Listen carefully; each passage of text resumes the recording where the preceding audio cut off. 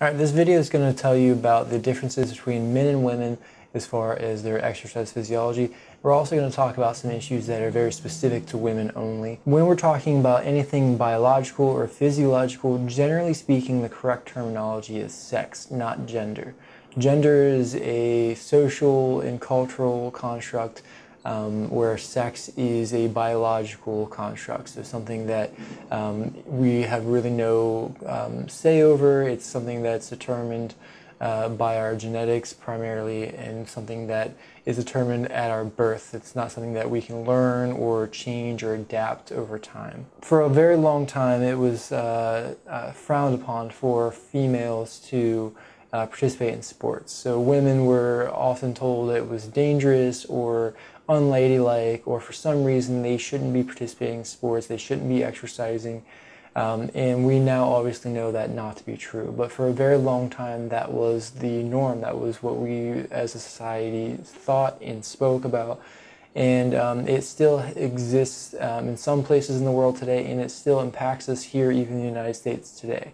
So over the last 30 to 40 years, women have become more and more involved with sports, more and more involved in exercise.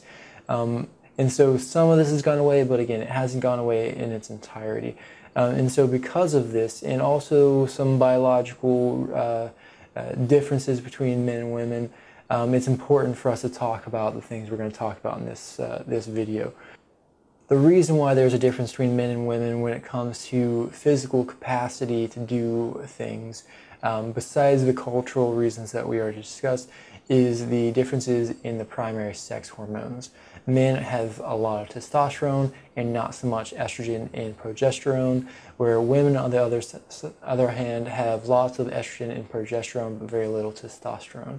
So testosterone is associated with bone formation and larger bones, as well as protein synthesis, which means larger muscles, and increases in EPO, erythropoietin secretion, which is the hormone that's going to cause red blood cells to be formed and released by the bone marrow.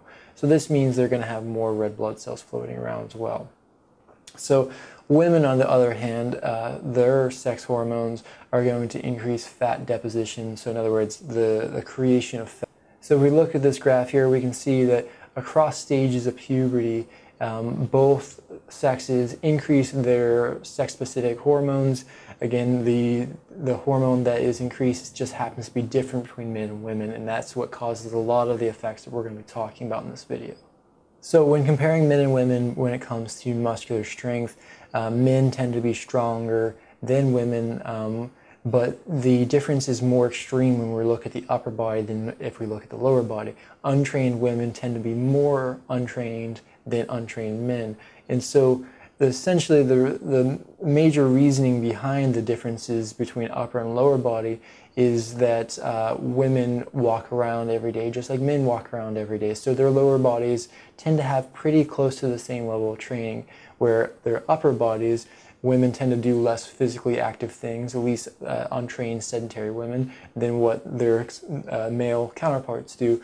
And so the upper body women are typically 40 to 60% weaker than males because they simply use the tissues less. Where in the lower body there's a 25 to 30% difference between men and women, so it's a much smaller difference. Again, this is because the lower body is trained about equally between sedentary men and sedentary women. Regardless of how much the discrepancy is between a certain group of untrained men and a certain group of untrained women, the reason why there's a difference in strength is because men tend to have bigger muscles. It's not something to do with the way the muscles function or the way the nervous system functions. It's simply because men have larger muscles brought on by the higher testosterone levels. So if you were to look at men and women all in the same graph and look at their cross-sectional area of their muscle and the strength that is produced by that muscle, they would be equally as strong. So we have the width of the biceps when it's flexed on the x-axis. So if we took your bicep, you flexed it, and then we just measured that width there, and the biceps 1 RM strength, so how much force you could produce with a biceps curl. So you can see a pretty clear linear relationship here. Linear meaning a straight line where the greater the flexed bicep width, so the thicker that muscle, the more force it can produce. And this is regardless of if you're a man or a woman, you're going to produce more force with a bigger muscle. Again, the difference between men and women when it comes to strength is not anything related to molecular structure of the muscle. It's simply having more muscle mass. Besides just muscular strength, there can be a difference between men and women when it comes to bone density as well. And this is something that's really important for women's health, because women tend to be more likely to develop osteoporosis later in life, especially after they have passed menopause. And so weight-bearing exercise in young women is especially important, because that weight-bearing exercise, along with the proper nutrition, is what's going to allow them to increase their bone density. When comparing men and women as far as their cardiorespiratory system's ability to be trained, so in other words, we take two people who are equal abilities, one is a man, one is a woman, and we put them through an exercise routine, they're going to both get equally as much improvement out of that. So the training effects for the cardiovascular system are about the same between men and women. So despite the fact that the training effects are about the same between men and women, men tend to have more capable cardiorespiratory systems than women do.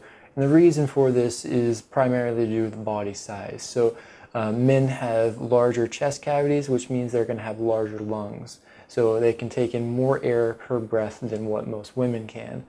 Likewise, men are going to have larger hearts than women, and so a larger heart means more blood can get into it, which means with one pump you can pump more blood out of it. And so if we look at this, this graph here, we have stroke volume, which is how much blood comes out with one beat of the heart. It's higher in men than it is in women, again, because of the difference in the heart size.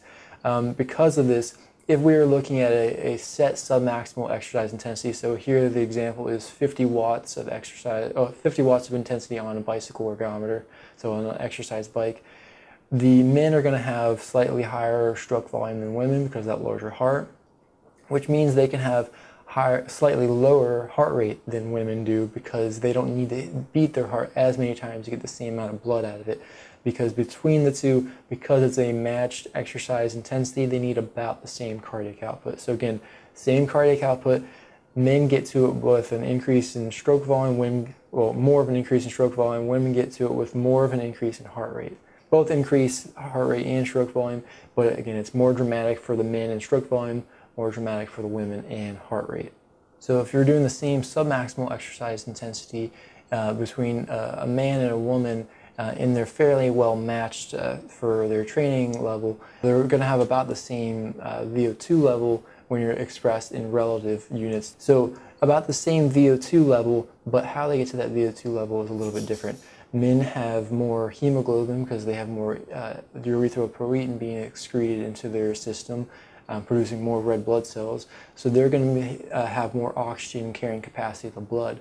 Women are going to simply extract more oxygen out of their blood, so they're going to have a greater AVO2 difference than what men do at a submaximal exercise intensity. So this is a compensatory mechanism that women are using in order to reach the same level of exercise intensity that their male counterpart is. So that's submaximal exercise. If you look at maximal exercise, relative VO2 between men and women are going to be different. Men are going to have a higher relative VO2 than what women do. Again, relative VO2 meaning how much oxygen in milliliters is being consumed by 1 kilogram of body mass per minute. So the reason for this is that one of the things that we already mentioned is that hemoglobin is lower in women than it is in men. So at peak exercise, they're going to have a lower peak that they can get oxygen around the body with. So in a unit of blood circulating the body, there's less oxygen. So that's going to work a little bit to the disadvantage of women. They're also going to have a lower stroke volume max, causing a lower cardiac output max because they have that smaller heart that we already mentioned as well. So this is sort of low impact on VO2. This is more moderate impact on VO2. The real reason why there's a large difference for relative VO2 between men and women is the fact that women have the greater body fat percentage. So when we're expressing VO2 in relative terms to total body mass, we're not taking in consideration the fact that women have more fats, so more of that total body mass is sort of inactive tissue than what it is for men. So if we were to express VO2 per unit of muscle mass, we would have a little bit closer numbers between men and women for this. So the primary reason why looking at a relative VO2 in per kilogram of body mass, total body mass, is the fact that women just have more inactive tissue than men do. So talking specifically about women here, women have a menstrual cycle. It's a 28-day cycle. That's what's being displayed here in this graph. So at the beginning of their cycle, they have their their menses, so they have their period, and then they ovulate about halfway through, and at the end of the 28 days, it restarts at the beginning. And this is all controlled by different sex hormones as displayed here. And so it's important for women to maintain a normal menstrual cycle. Eumenorrhea is the term given when there's a normal 28-day menstrual cycle. Oligomenorrhea is irregular menstruation. So in other words, they get their menstruation, but it happens irregular month to month. So one month can be 28 days, and next month might be 35 days, and then 20 days, and it's kind of all over the place. Then there is amenorrhea, which is when they are lacking a menstruation completely. So they go several months without menstruating. So estimates vary between about 5% and 66% of female athletes who have some level of irregularity to their menstrual cycle. And the reason why there's such a wide range, that 5 to 66%, is because different researchers out there who are looking into this have different definitions of what is considered irregular. Somebody with a very liberal definition is going to be higher on this spectrum. Someone with a more strict definition might be closer to that 5%. Right, so the reason why we care about menstruation cycles and making sure that they stay regular and they don't become irregular or become completely amenorrheic is because it affects bone density. And so bone density later in life is going to be impacted by the things that young female athletes are doing right now. So it's important to have physical activity in order to maintain bone health, but it is also important to maintain proper caloric intake so that you can maintain that menstrual cycle, which is essentially like a constant check on whether or not you're getting proper caloric intake. So what we can see here with this graph is women who always have a regular period have the highest bone density.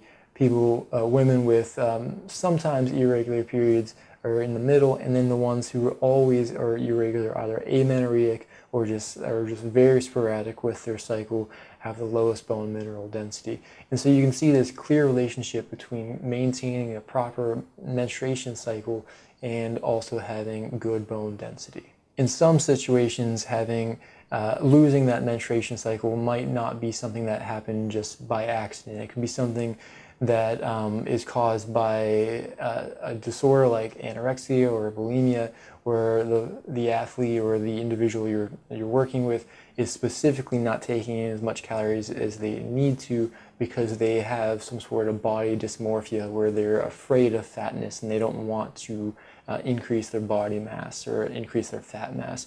And that is something that is of extra concern.